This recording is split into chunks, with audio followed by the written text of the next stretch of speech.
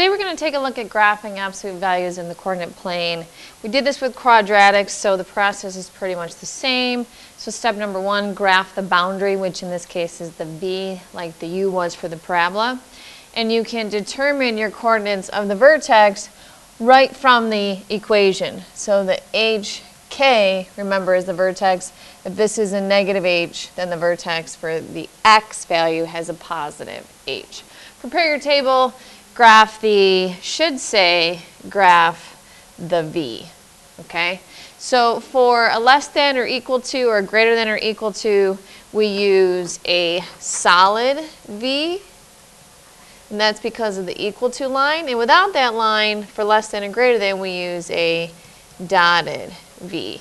So for down below, let's start with just that piece. This is a greater than symbol, not equal to. And it's a positive absolute value, so it's right side up.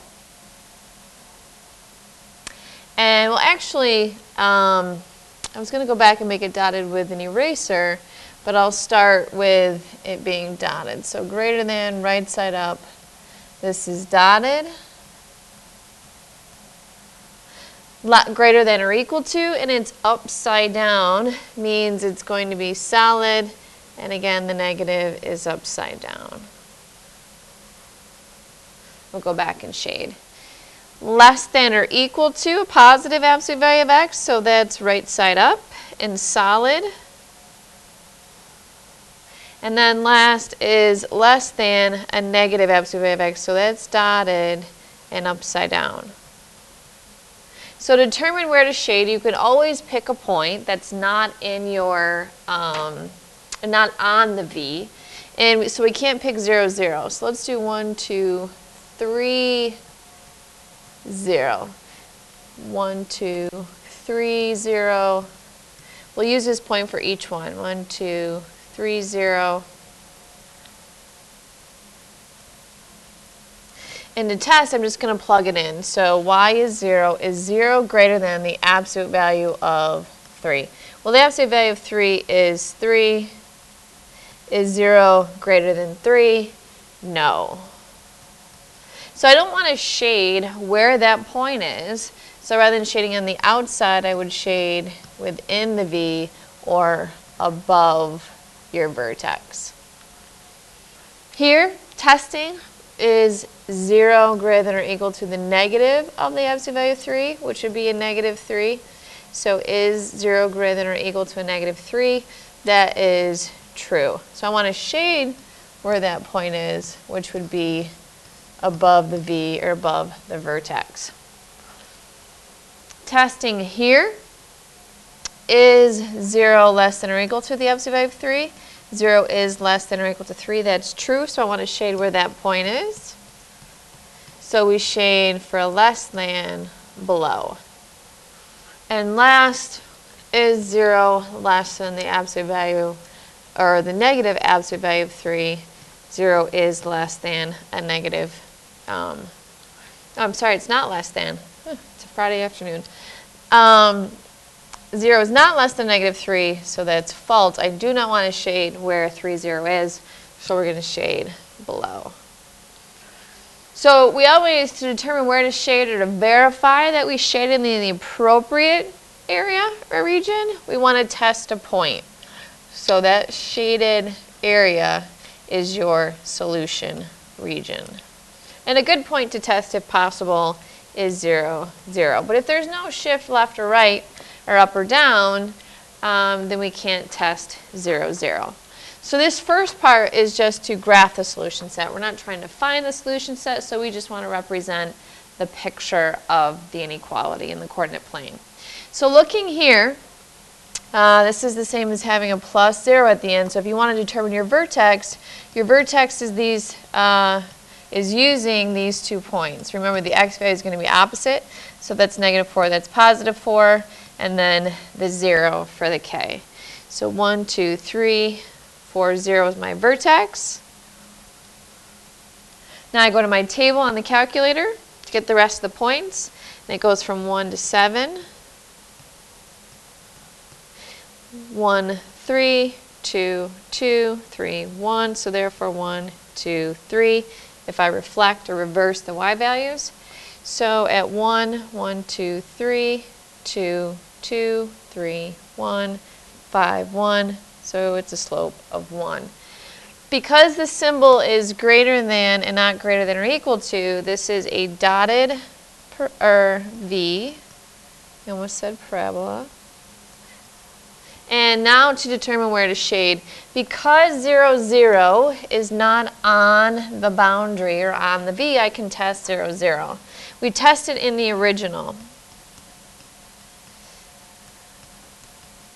In the original inequality is y greater than the absolute value of x minus 4.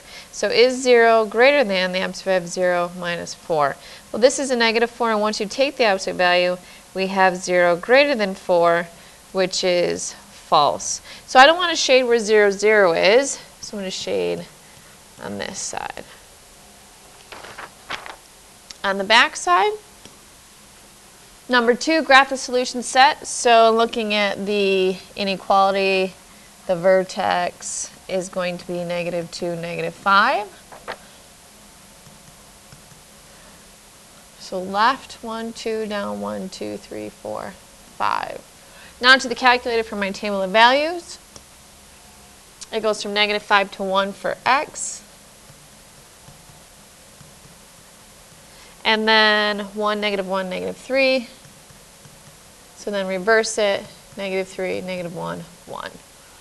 So left 1, 2, 3, 4, 5, up 1, 4, down 1, 3, down 3, 2, -5, 1, -3, 0, -1. Now back to the inequality, because it has the equal to, this is going to be a solid V.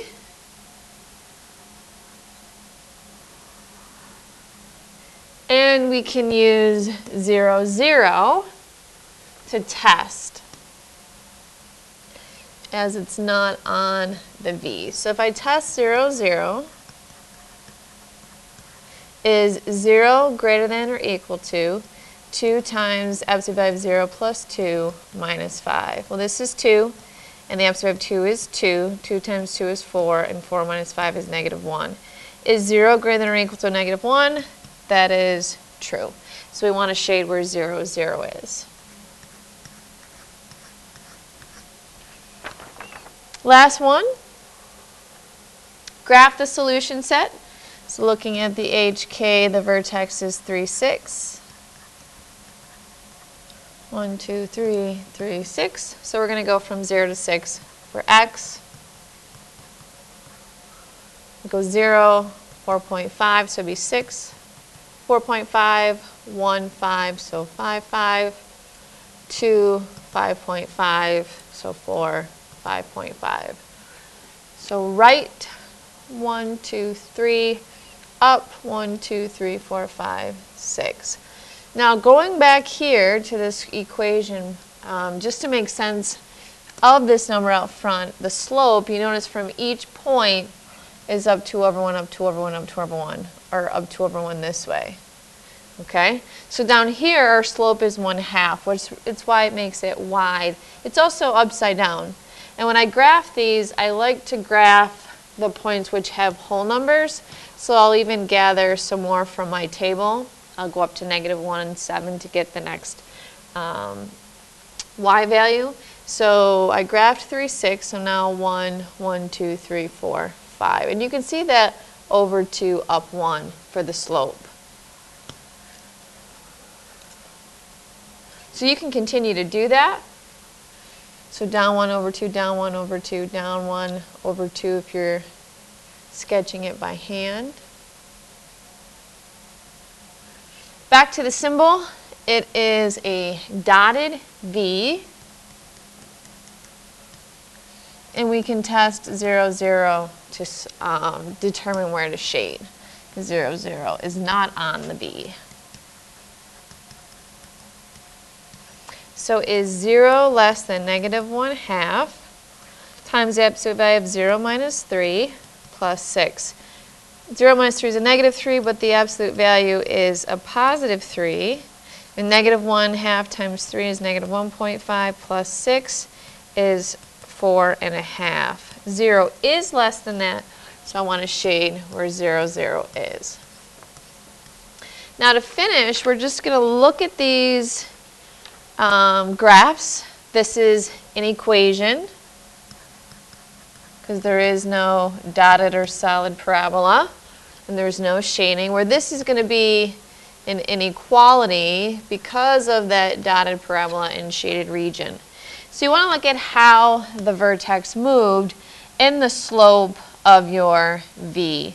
So from 0, 0, we moved left 2, down 5.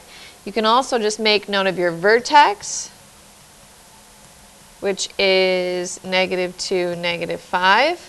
In moving from one point to the next, it's up 1 over 1, up 1 over 1. So the slope is 1, and it's right side up. So given the graph, it's always y equals. So it's right side up, no change other than a slope of 1. So absolute value of x plus 2. Remember, in the equation, it's opposite, minus 5. And here, let's leave the symbol out, okay, till we determine where we are shading. And let's just take a look at the vertex, which is over 1 up 5. So it's going to be absolute value of x minus 1 plus 5. Let's look at the slope, down 1 over 1. So the slope is 1, that's fine.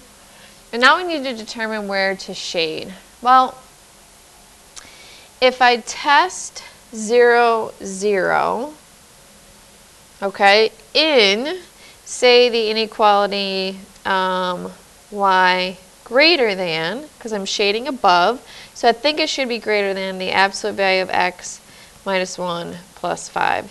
Is 0 greater than the absolute value of 0 minus 1 plus 5? So 1 plus 5 is 6, and 0 is not greater. So that is false, and I'm not shading there. So this makes sense. You can also test a point in your solution area. So let's do 6, 6 here, so we don't make a mistake in what we're plugging in. Again, I think it's greater than because we're shading above. There's no equal to line because it's dotted. I tested 0, 0, came out to be false, which makes sense because I didn't shade there. So let's just double check again to make sure 6 works. Is 6 greater than the absolute value of 6 minus 1 plus 5? 6 minus 1 is 5, absolute value is 5, and 5 plus 5,